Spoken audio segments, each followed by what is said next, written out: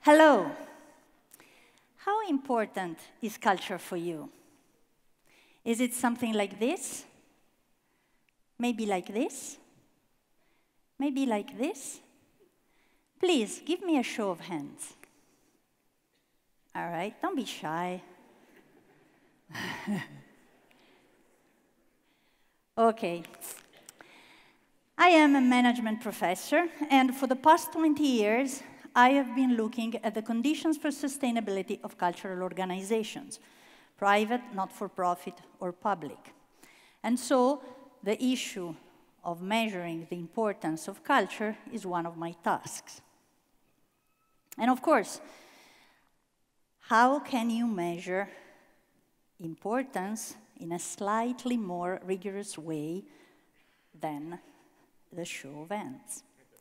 Economists would say, for instance, let's look at spending. And as a matter of fact, if we look at how much governments and households in Europe spend for culture, we find a remarkable similar percentage. Approximately 1.5% of our total spending goes on culture, cultural products, or cultural activities. And if we look at how this spending has changed over time, for instance, as a consequence of the 2008 crisis, we see that in Europe, more or less, governments have spent over time the same amount of money. But some countries instead have actually dropped the investments of culture.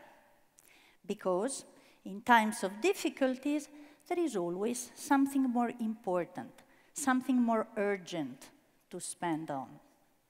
And so, if we look at direct spending as a proxy for importance, we may be led to believe that culture is this important. But how about indirect spending? Consider tourists. A lot of tourists, we know, come to a specific place particularly because of the characteristics of its culture. And when they come, they spend for transportation, they spend for hospitality, they spend for souvenirs and things like that. So if we add indirect spending to direct spending, the importance of culture gets like this. But why would some tourists come to a specific place because of its culture? The fact is that culture is what shapes the idea we have of a specific place. It builds our imagination and our expectations on what we will see and do. When Walt Disney decided to fund its first animated movie, Snow White, in 1937, he built a whole library full of children illustrated books because he wanted to get a sense of how a nasty witch or an innocuous apple could transform into a poisonous one in different countries. So he wanted to create images to which children and their families all over the world could relate to in building their imagination about what a scary wood looks like, what a beautiful princess is. Consider opera. In any country, and definitely Italy is one of them, there is a tiny percentage of people that regularly attend opera. We did a research in our research center a few years ago in which we looked at approximately 800 theaters and festivals worldwide for 4 years and looked at the different titles that were performed. You'll be happy to know that out of the top 10 titles that account for approximately 1/4 of all the shows, 7 are in Italian. And as a matter of fact, the top 4 Italian composers, Verdi, Puccini, Rossini, and Donizetti, represent almost 1/3 of all performances worldwide. Now, what does this mean? It means that either because you like opera, or if you ever heard an opera, or even if you ever sang an aria under the shower, chances are that you were singing or hearing my mother tongue, Italian. Now, why does this matter? It matters because opera made some Italians feel Italian. Opera attracts many tourists. Opera, indeed, helps shaping a little bit part of the international communication of some of the companies of Made in Italy. So if we add to direct and indirect spending the capability of culture to build and trigger our imagination, then maybe its importance gets like this. Let's go further. Decades of studies in management and economics have told us that research and science is important to drive economic and social growth and development, rightly so. But then my question to you is, how come art is for play and science is for real? Why don't we look at art also as a way to enhance talent?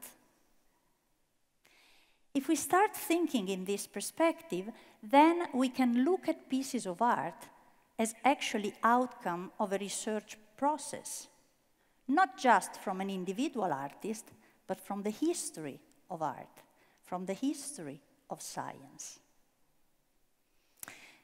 Incidentally, this piece of art that you may have recognized, it's Uomo Vitruviano by Leonardo, has no market value because, in fact, by law, it cannot be traded.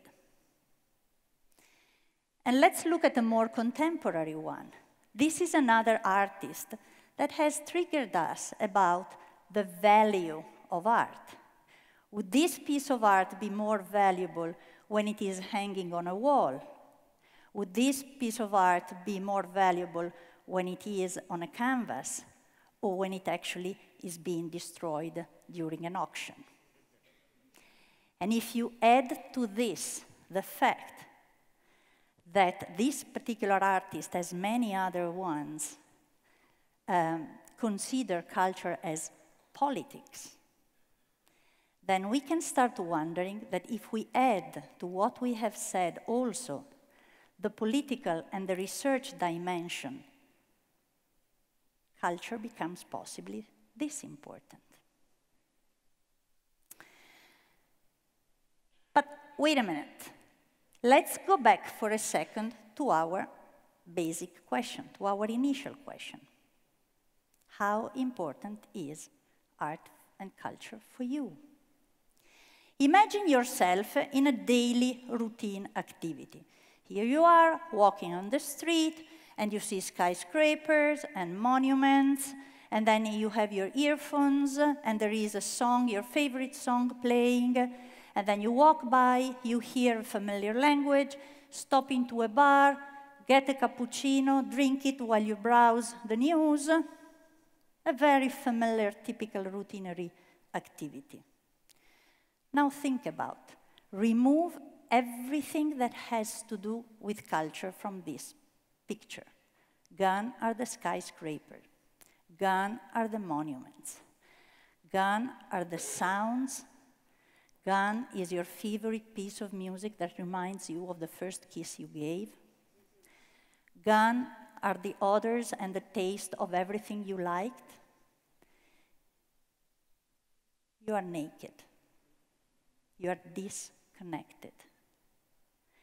It is remarkable how something that is so important and ubiquitous is so difficult to talk about and see.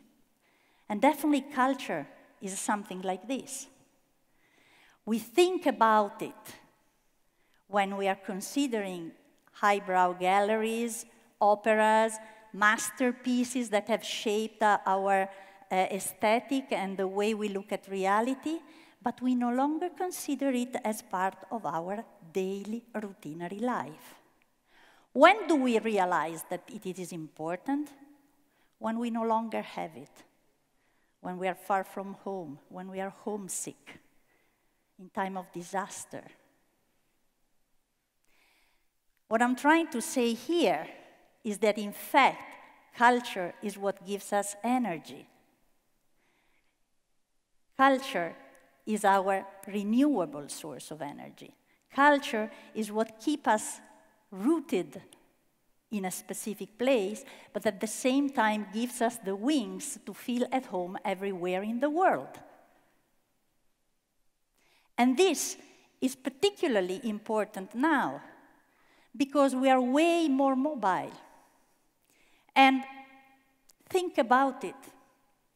The very basic and innocuous question that we often ask ourselves, where are you from, is becoming increasingly meaningless.